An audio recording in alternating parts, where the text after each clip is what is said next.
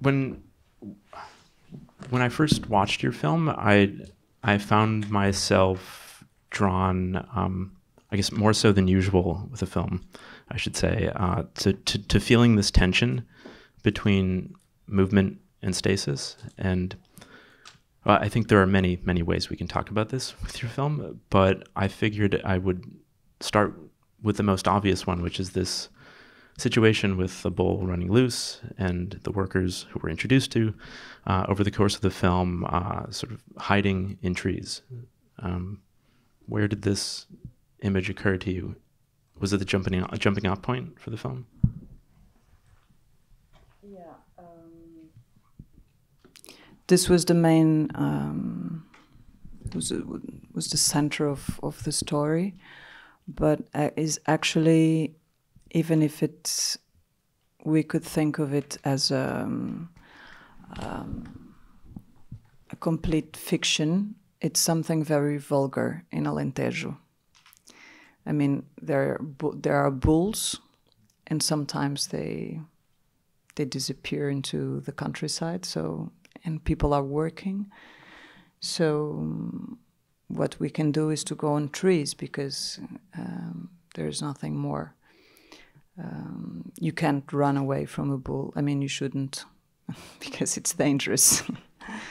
So, yeah, it happened to some friends of mine, and it happened to Maria Catarina, the main actress, the old woman with whom I worked in the previous film also. Yeah, so actually I started to think about this film. The first image that appeared to me was the bull, exactly after finishing the previous film. And I'm afraid of bulls, as everyone should be, because they're very dangerous. And I didn't understand why I was thinking of this bull, and it kept appearing in my imagination. So yeah, so then I thought it would be a wonderful idea to work on it, like to. It's very simple. The bull comes, so we go up into the trees, and what happens up there, everything can happen. So that was the main, yeah, the starting point, yeah. So from that image, where did that take you? Did it take you then to the actors who you're working with, or, you know, I'm curious, like, what your writing process is from that point. I would imagine you're not working from a kind of traditional script, especially since there's so much emphasis in this film on sort of the tradition of oral storytelling. I wrote the first script because it's what you have to do these days. You have to write a script, and then you propose the script to some financing, funding. And then you wait for it for years or for a month, and it's an interesting process. This that you have to write something that you know you would never, at least for me, you know, I would never follow the script because I know life affects at least the way I want to do cinema, or I'm interested in. And especially with the actors I work with, I would never. This would mean that I would have to impose, like, dialogues or, you know, a certain scene. So yeah, I wrote the script in 2017, and then I started to pre-production, to think where I would film and with whom, and then COVID came, so we stopped everything, and then I wanted to shoot in 2021, which was the first year we were shooting, and I rewrote the whole script, thinking centralizing the story in the trees, thinking of this up and down situation, who is up there, who is down, what is, and then, you know, it was, and then I rewrote it all, and we were shooting in the first year with a team, very small crew, and it was very, very, very difficult to shoot because it's all just sunlight. We just work with the sun, with the light of the sun, which I'm, which I know very well.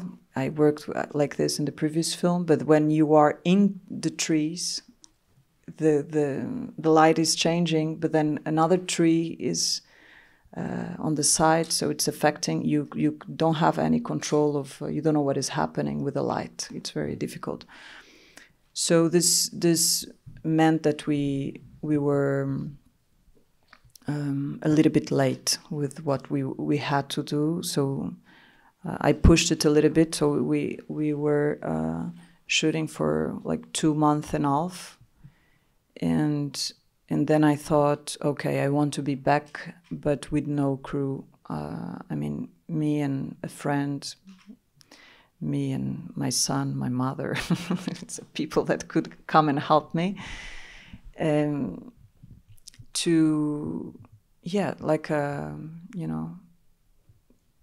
To find out what I really wanted to do, or to explore more, and when you can do this, because you take your own camera, and that's why you were saying that I'm like all over the the team. It's because it's the best way you can be free. I mean, it's a heavy process, of course, but sometimes I thought of it as much easier in a way that, okay, I would have to bring the camera myself and, sometimes make some mistakes, or, you are alone in the technical part. But then wonderful things happen with the people you are working with, the protagonists, because they would never do things, or they would never be so, cool, and because there is no team, because no one is looking at them. So there is this confidence they have with me, and so we were just trying things. So we found out many things during the process of shooting. So I was kind of writing, doing during the shooting, I mean, writing with a camera, let's say. So. And this is usually always in response to just what kinds of conversations you're having with your actors. Well, actually, maybe to rewind a bit, could you tell us who these actors are, what your, prior relationship with them is, and just what kinds of. You said you wrote a script, then you rewrote a script, and then the filming process was its own writing process. Mm-hmm. So I'm just curious what kinds of conversations you're having with them too, how much they're contributing. I mean, let's say the general idea of the film, it's pretty much that, it's my fault, let's say. I mean, it's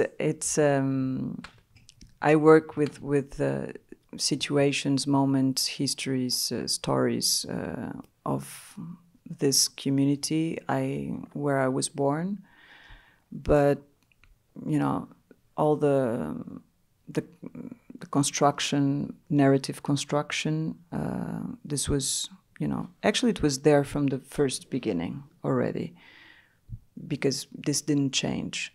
What changed was I would meet someone in the street and think, oh, you don't want to come and play in the film? It's like, oh no, or yes, or not this time, or maybe tomorrow, or and then I mean, some people I know for many, many years. And some people, they are friends of friends, and then they became my friends. And then we wanted to continue to work. So we invented new things to continue to work.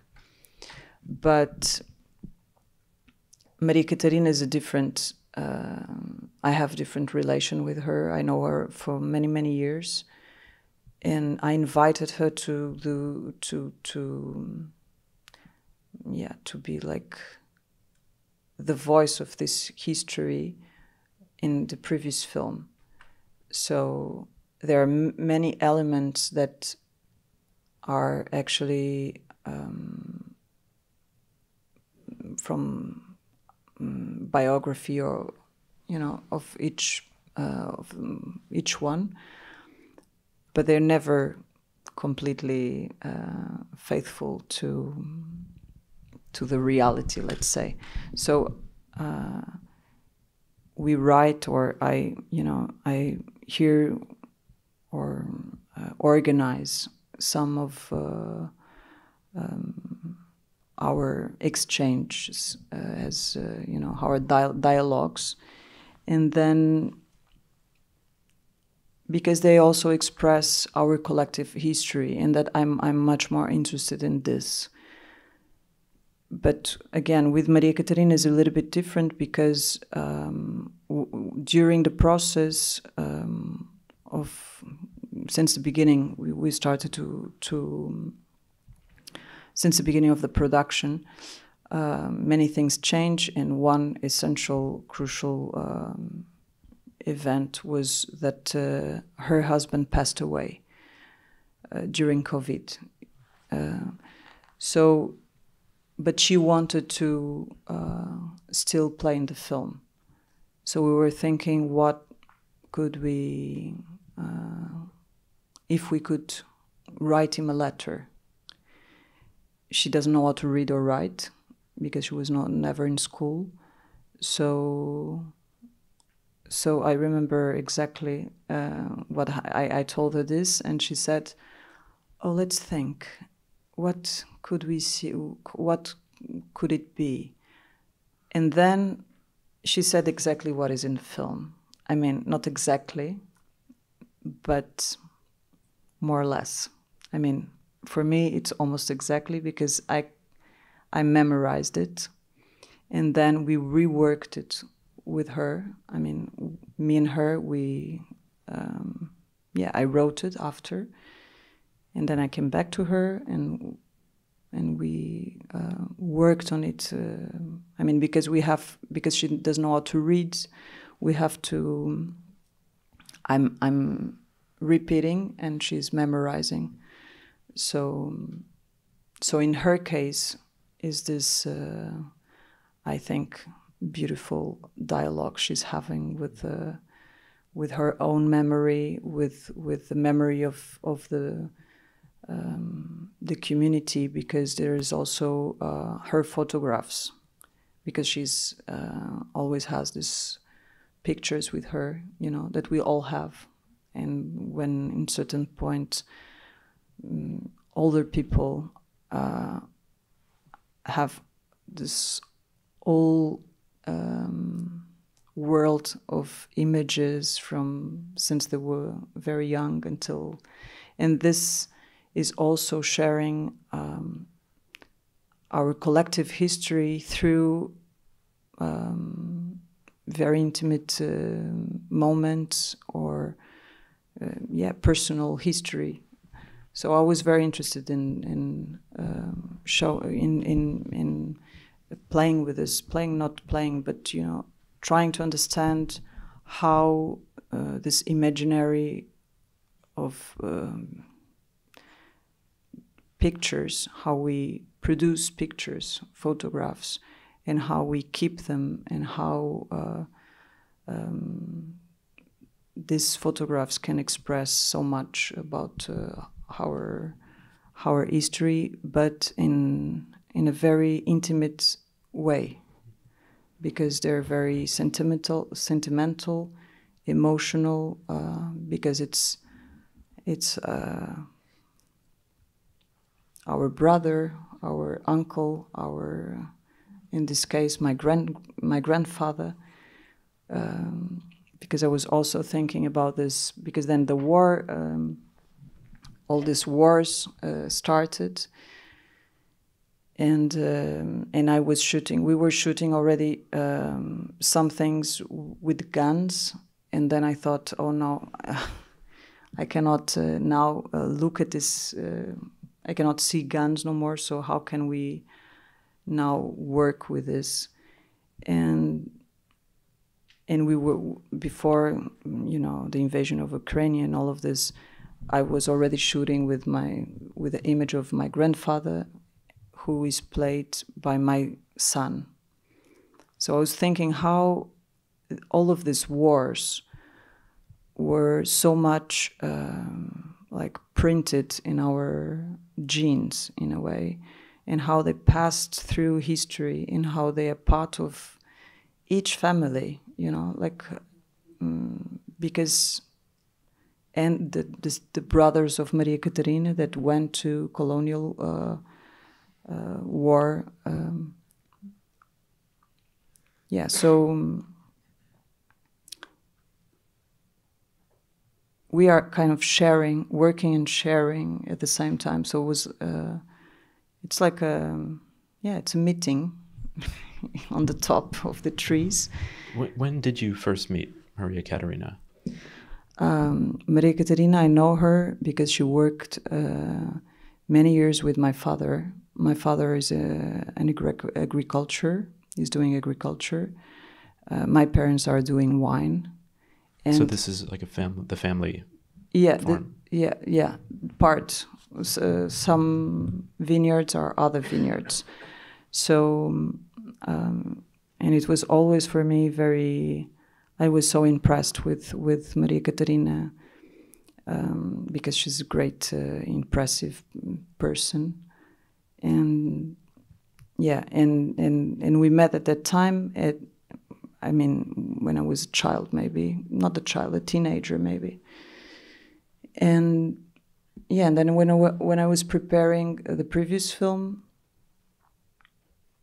I saw her running, like doing something, and then running to. It was not she was not working, but she was like doing something else, and she came to say something to someone, and then she went away running, and she was like 70 something, and I was like, who is this? From where is coming all of this energy? Yeah, and then, you know, her story is pretty much like the story of my grandfather, that not this grandfather, but the other grandfather that was born in the middle of nowhere, taking care of ships, and, you know, it's pretty much the story of many, many people of this age. And yeah, and some of other actors, I grew up with them, and yeah, and some are like the child is the son of a friend of mine, of my age, that was with me in the same class. So there is my mother also playing. So it's pretty much. I wanted also to put together all of these people that sometimes that from the same community that many times don't meet because they belong to different social places, or, you know, they have different. And yeah, and today, especially with the Roma community, they became the central or one of the central groups of that the extreme right chose to blame for all the problems, and this became a very. This has already an expression in their daily life, and for example, Soraya, the girl who is opening the film, and she cannot find a job, or and she's younger than me, but I was in school with people of her family. In my time, it was not like this. We knew everyone have different cultures or rituals, but we were like all in the same city playing football, and today it's not like this. So, yeah. I'll ask one more question, then we can take audience questions. But I'm curious, like at one point this choral collective narrative became quite clear to you, if it was sort of there as you were shooting it, or once you found all of your shots, or if that's something that changed a lot in your edit. I mean, you worked with Claire Atherton, so I'm curious if you can just talk about that collaboration a little bit, and just once you have all of your footage and you're looking at this material, were you finding yourself sort of surprised and changing a lot at that point? I worked with Claire in 2022, which was after the first and the second year of shooting. So I was 2 months in Paris with her, and I was like, I completely failed. The film is not there, so I have to be back, because it was something I had the feeling there was something missing very strongly. I wanted to work with Claire because I met her before. We became friends, and I thought it would be extremely important for me in this huge process of shooting and all of this, to have a look of someone from outside, like external regard, a look. Okay. So then, yeah, and it was very important because it's like you give your material because I was editing the first film also myself. So it's like when you used to edit yourself, it's really difficult because you go there with your finger like, no, here. And an editor would look at you like, don't touch it. So this was also important. But it was, but I understood, and I told her, I have to be back and shoot more. And yeah, so then I did this. I came back and shoot more, and then I understood, okay, it was like impossible to be back with her in Paris, or so just edited myself. But actually, many things were pretty much there from the beginning. Many ideas and many shots, but then it's many things were built, constructed already in the shooting. Because there is don't know, because I meet someone and we want to do something together. So there's all of these shots at the end, for example, were already shot exactly before Locarno, after the film was selected. So so I finished the film exactly before the festival. What was missing? You said when you went back to shoot. I don't know, because I don't know what I found after that. But the work I'm interested in doing, I did it a little bit in the previous film, and this film also is it's very difficult in the sense that I'm trying to work, something interesting in a way of building a narrative that is not, of course, a classical narrative, believing that and trusting that spectators can completely feel, think, imagine, participate in this extraordinary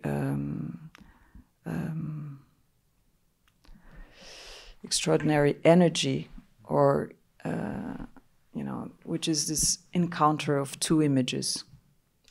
What can produce this in? So I'm not interested in telling everything. Not just not interested. I think this is I don't want to tell or to guide.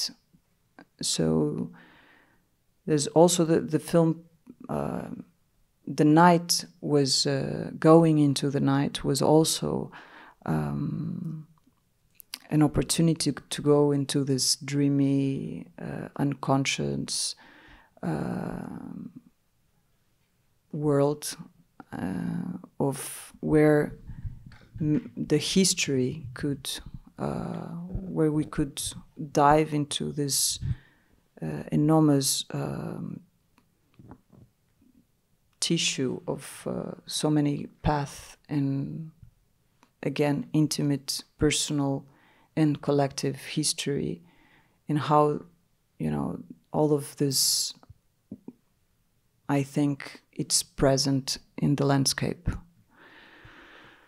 So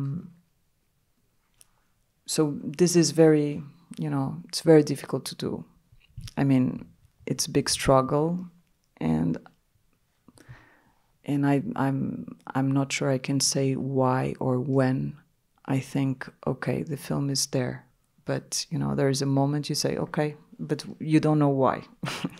It's just, and it's the work, and it's the images, and it's many things, the rhythm and the time and the space that the film creates, that it's like, it's there.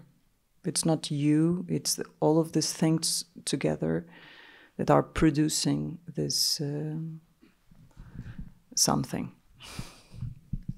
I think we're running short on time, but if there are any audience questions, we can take one. Yep, we have a mic, right? Can you talk about the sound a little bit? I liked it a lot, so can you talk in general about the voice and the sound? Of the voice, you say? Like both the sound and the voices. I don't know or just say something about the sound. Okay. So the sound is the sound of nature there. But we of course we work it a lot. I mean, we do a lot of ambient sounds, but also, and then it's a big work, very difficult for me, the sound. It's very difficult, especially because in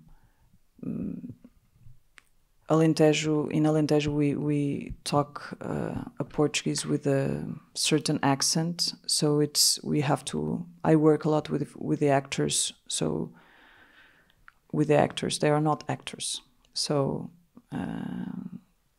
we don't say everything really with phonetically, so I wanted just to be very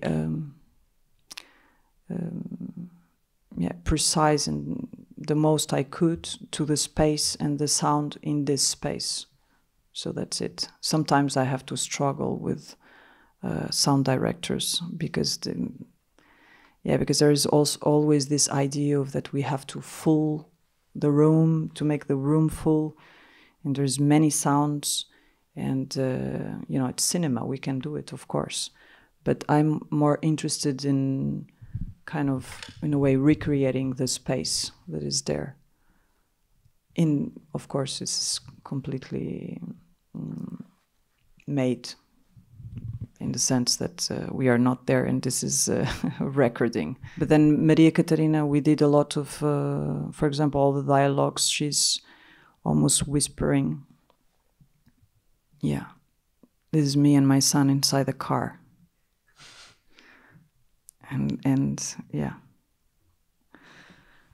So we ask her to, yeah, cars are very good studios. Well, I'm getting the cutoff sign. We're out of time. But Marta, thank you so much for your film and for being here. Thank you. Thank you. Thank you so much.